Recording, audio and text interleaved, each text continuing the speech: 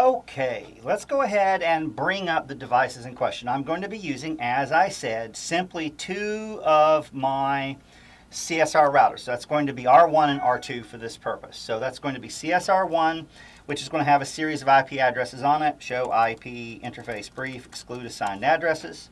We see those three addresses, so these are going to be the interfaces going down and across.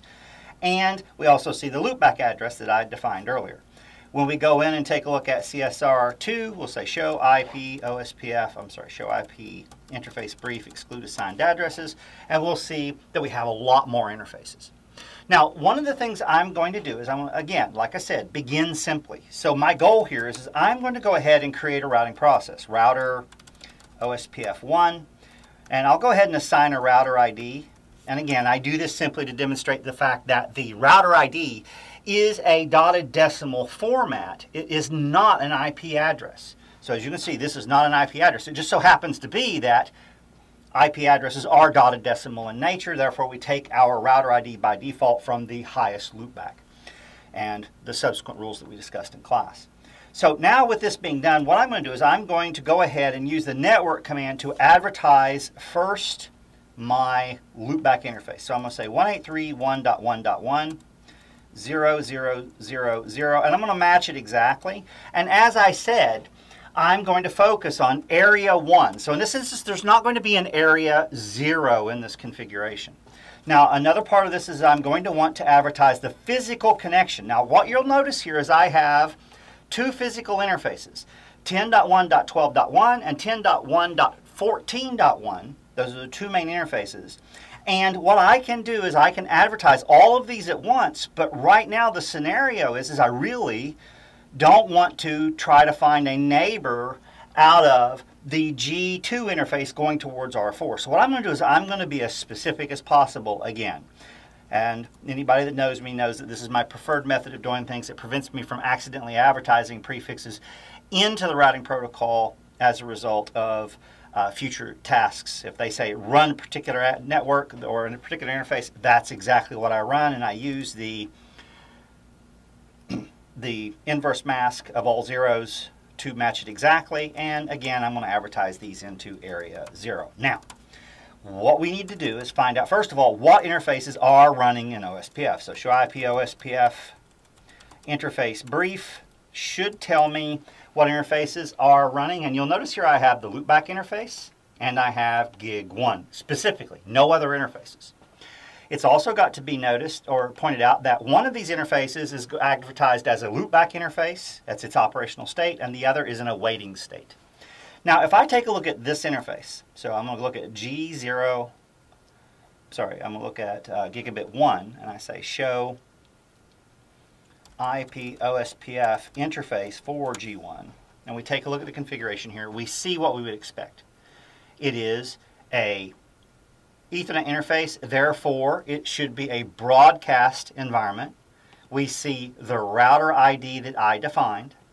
We see the associated cost for the link based on link speed. And we see the address that we're using to be able to form our relationships with. And we can also see a number of other things regarding the protocol, but right now this is going to be my primary focus. I do want to call out the intervals. So I have a hello interval of 10 seconds, a dead interval of 40 seconds, and we have a 40-second wait value. Now again, this goes back to the theory portion of our conversations. Now, I want to take the opportunity right now to pull out the sniffer. Now before I do that, what I'm going to do is I'm going to say show IP OSPF neighbors, and I want to see if I have an adjacency, and we see that I do not. In fact, if I repeat the show IP OSPF interface brief command, we'll see here that on gigabit 1, we've elected ourselves the designated router, but we see we have no neighbor adjacencies out of this link. Now, what I want to do, like I said, is I want to fire up the Wireshark configuration.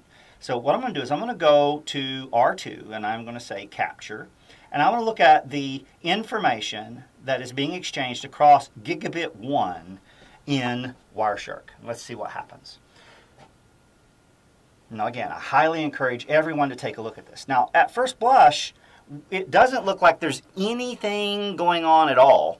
But if we're the least bit patient, what we're going to see is we'll see over here in the output that we're going to be receiving a periodic entry that is going to be coming from R1 out of interface G1 that is going to be used for the purposes of trying to detect a neighbor. Now that's the first thing that I want to take a look at. So what I'm going to do is I'm going to take myself out of the equation here, and what we're going to do is talk about this. Actually, I went to go the other way, but what we see here is that CSR1 is actually sending out a hello packet.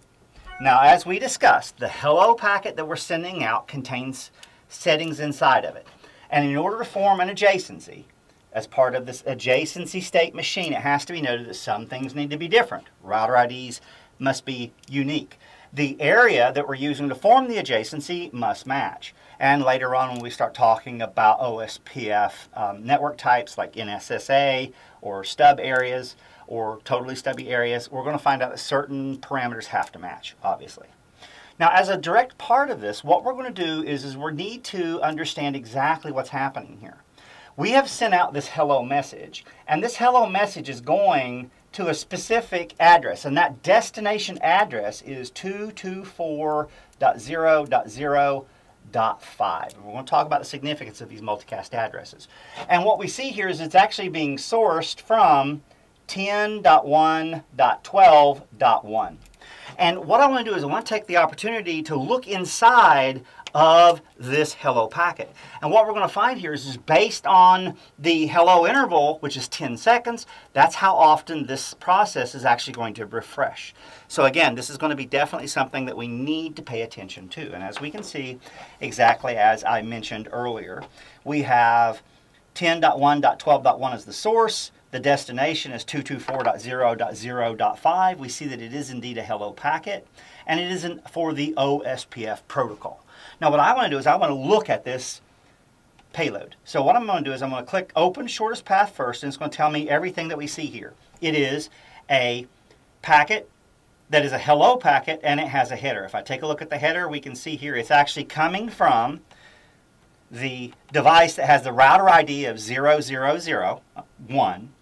If we scroll down just a little bit more here, what we're going to see here is information about the area 1. We see information about authentication, which we haven't discussed yet, but we will.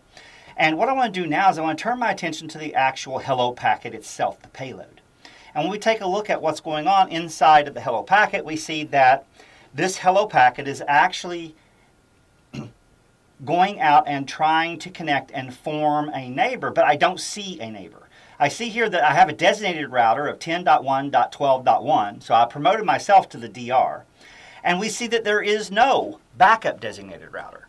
Now, that should stand to reason, and what we're going to do is we're going to just simply step back over to the light board and walk through this process, because between these two devices, so between CSR1 and CSR2, we're connected like so. And what we've done is we've actually configured and formulated and serialized a hello packet. And we've sent it across this link. And that hello packet has actually arrived on CSR2 gigabit 1. Now, CSR2 is not going to respond to this hello packet. And you'll notice that there's no information being exchanged other than the hello. So there's no other packet types. We have hello packets that are being exchanged, and that's for the express purpose right now of adjacency state formation as part of the ASM.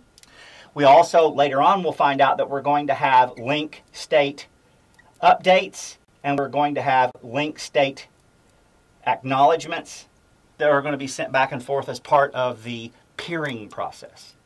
And this is step one of this adjacency state mechanism. And what we're going to find here is if we look at the state of OSPF at this particular juncture, we are going to be what is referred to as the initializing state. Remember, in initializing state, we're trying to discover our neighbor. Now, when I come on and configure CSR2 such that CSR2 is going to be participating in OSPF. Now what I'm doing is I'm actually taking this interface and the loopback on CSR1 and I'm placing it inside of OSPF process 1, area 1. And I'm going to do the same thing for this physical interface as well as for CSR2's loopback interface. Now that means that the moment that I do that, CSR2 should actually send its own hello packet. Now remember, the hello packet in this instance is going to be sourced from 10.1.12.2, and it's going to be going to a destination of 224.0.0.5. And this is taking place dynamically the moment that I turn this protocol on. And again, this constitutes my hello. Now inside of the hello packet, remember I showed you that we had a router ID. So as an example, this device was 0001, and we should know that this device is 0002. Now what will happen is the CSR2 is going to send that hello packet out the link, and it's going to arrive over here on CSR1, and as a part of the adjacency state machine, I'm going to look at it. Because what we're going to find is this packet is actually an OSPF packet, and the moment it arrives over here, I need to take a critical look at it.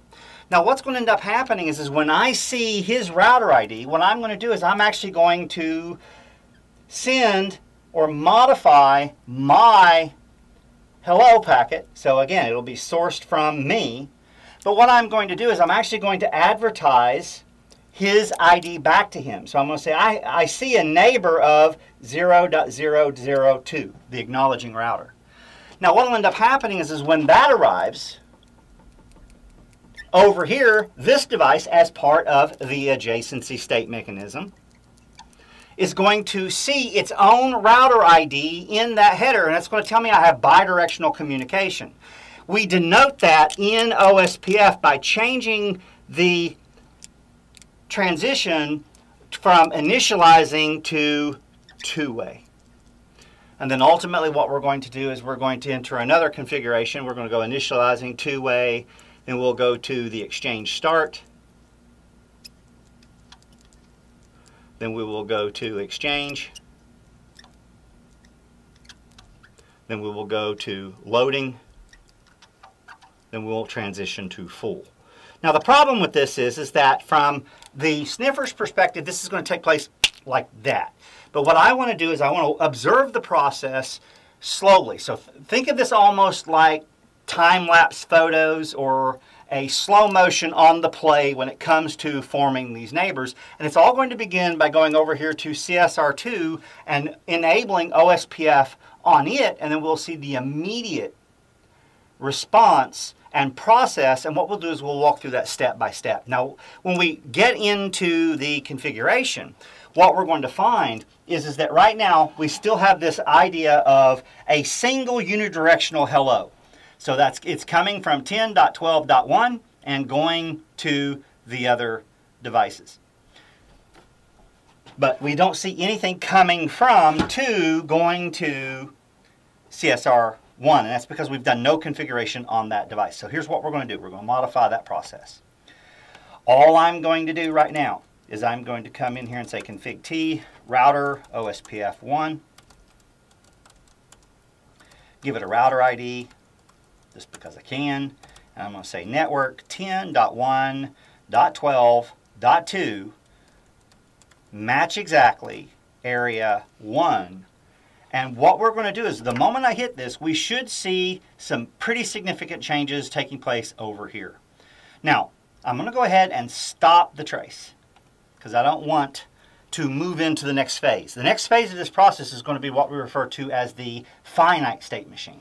But I do want to take a critical look at each of these individual components. So the first thing that we see here is I am sending, I didn't mean to double click it, I am sending a hello from CSR1 going to CSR2. It is a hello message.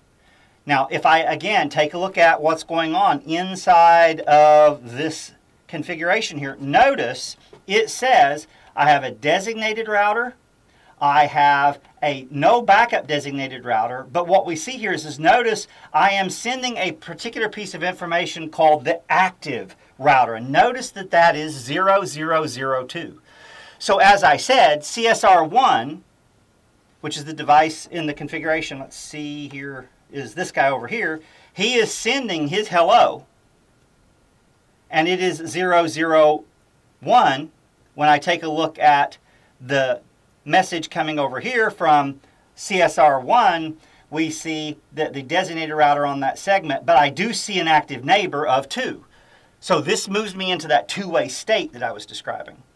Now, once we go into the two-way state, what we're going to do is, if we return to our theory, we're going to be focusing on the idea of beginning to exchange updates. Now, in order to be able to do that, what we're going to do is we're going to enter the exchange start phase. And that's where we're going to be electing the master and the slave, like we discussed in the theory, that is going to be responsible for sending and receiving what are referred to as database descriptors, DBDs. And we can see right here, this is my first database descriptor configuration. And notice it's being sourced from CSR2. Now, if we take a look at the configuration here, we notice, again, we've got our header information. So the source is 0002 in this instance. The configuration here is the area 1. And if we take a look at it, we should see the OSPF database descriptors. And if I break this out and we scroll down and take a look at it, what we're going to see is the contents for this configuration. So if we go down and look at the database description for the configurations, and let's see the option values, what we see here is the fact that, let me drag this down just a little bit so we can see more. There we go. So if we take a look at the output here, we can see these database descriptors. Now, I want to call your attention to this field right here, 1500. Now, in our theory, we did not talk about the MTU being one of the characteristics that we need to really pay attention to. But it has to be pointed out, and we'll discuss it when we get into the MTU configurations, that if you ever have a condition where you are stuck in the exchange start phase of the OSPF turnup, 9 times out of 10, that's going to be indicative of the fact that your MTUs are mismatched. Now, the rationale behind this is these database descriptors that we're going to be exchanging are going to be sized based on the maximum transmittable unit. So it's going to be in our best interest to ensure that this process actually matches. Now, when we take a look at the configuration here, notice we have information coming from CSR1 going to CSR2. And I want to get into the actual config as far as these exchanges that are going back and forth. So we can see a number of these exchanges that are involving database descriptors. And the way I always tell everybody to think of a database descriptor, it's kind of like a crib note. It's like a cheat note. And inside of that note, what we have is we have the device saying, hey, this is a list of everything that I know. When it arrives on the other side, the other device looks at it and says, well, I know this one, I know that one, I know this one.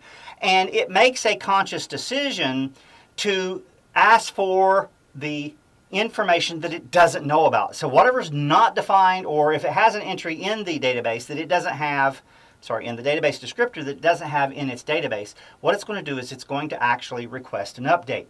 And that's going to move us into the next portion of this process where we're going to talk about the LS requests and the LS updates. So the LS request is going to say, hey, I don't know about this specific prefix. I want you to send me some information pertaining to a specific prefix. And we'll look at the link state request. In the configuration here, we see that the values are here. And the next information that goes out is going to be an update. Now you'll notice here that that's coming from 1 going to 2 after the request from 2.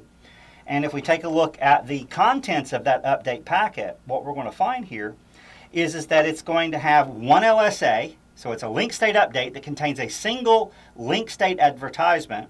And that advertisement is a type 1 LSA, a router LSA.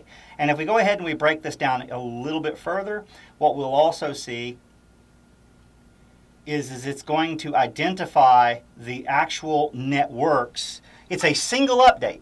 So a link state advertisement, or a type 1 link state advertisement, a router LSA, is going to be a single advertisement that actually has a listing of every interface that is participating in OSPF, or every route that is being learned from an OSPF neighbor. So as we go through and we take a look at the configurations here, it's going to be important for us to understand how this actually takes place.